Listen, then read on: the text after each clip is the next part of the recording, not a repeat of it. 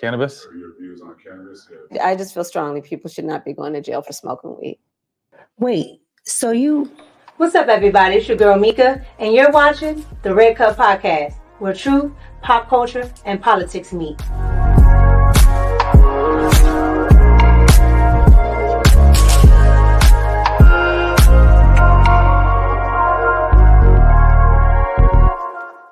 What's up, everybody? It's your girl, Micca, and we're back for another Red Cup Talks because you know when we got the Red Cup, we're about to spill some truth.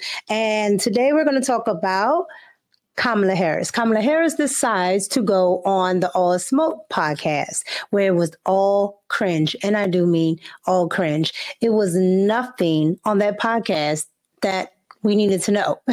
I mean, I guess if you wanted to know if she liked Doritos, this might tickle your fancy, but it was nothing on that podcast that you needed to know. She is literally turning into the candidate about nothing, Seinfeld. So, anywho, we're going to go and watch some of this podcast, and you guys let me know what you think. Of course, we're going to start with the economy. Let's go. Economy, small business, Black business. We actually just started our business in January. So we've grown from a show to a whole entire company. What is your economic plan moving forward for people who are living paycheck to paycheck and struggling for groceries and rent and homeowners? So look, I grew up, so my sister. Oh my God. I grew up. If I had $1 for every time Kamala says, I grew up, I'm telling you, I would be rich. I grew up. My lawn, my man. And I were raised by our mother. We lived for a long time in an apartment on top of a child care center. That child care center was actually owned by a woman who lived 2 doors down from us, Mrs. Shelton, who was, by all of our accounts and feelings, our second mother. She helped raise us. And so she was a small business owner. So I'll start with the small business and congratulations. I just want y'all to see that necklace she keeps touching.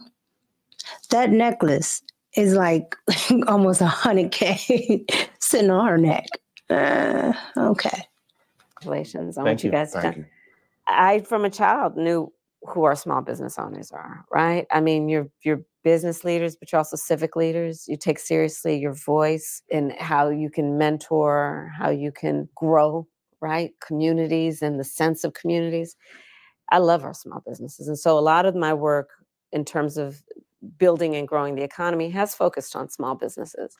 Every time she talks about a group, whether it's Black people, Latinos, LGBT, now she's talking about small business. Every time she talks about a certain demographic, I spent my entire life. You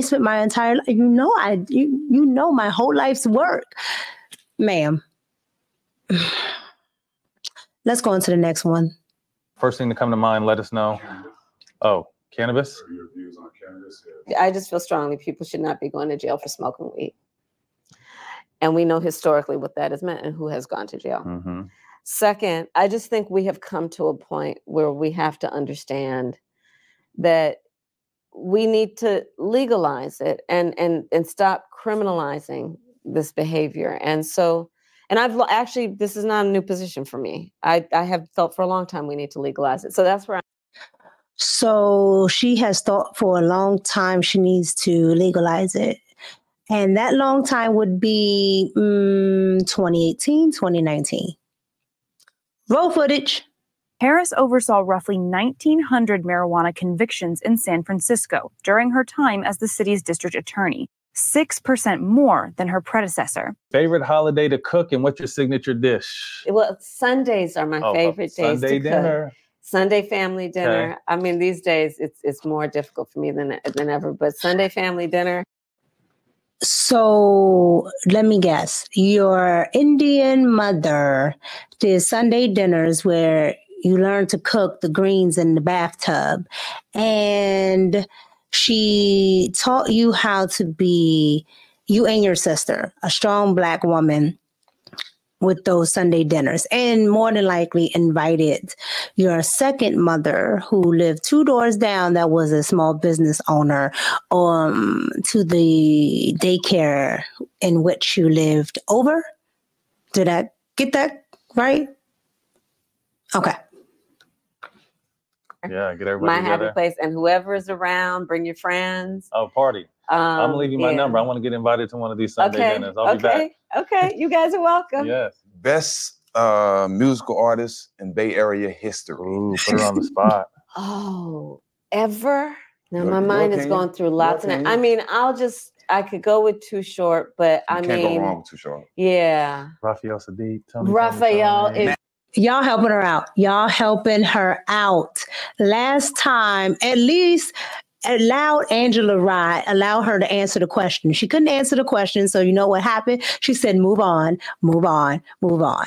Y'all are helping her out. She don't know nothing about none of that. Because last time, Tupac was who she was listening to in the dorms, and it was the 80s, and Tupac would have been a kid. Okay. Dre. Yeah. You know, Tupac had his. Yeah, he claims his that. yeah. He claims there's 40. Yeah. 5 dinner guests that are alive. I'm gonna get emotional when I say this. My mother and my husband never met. Oh, okay. My mother passed away before we got married. So if I could put him at the table with my mother, okay. Shirley Chisholm, first Black woman to run for president. That's big. Oh, and I would so love to sit with her. Pick her brain. I would so love to sit with her. I mean, I feel that I know her because I have studied her life. You're walking in her footsteps. You sure enough studied her life, because you're literally passing yourself off as everything that she built. And hey, gotta give it to her. She's doing a good job at fooling a lot of people.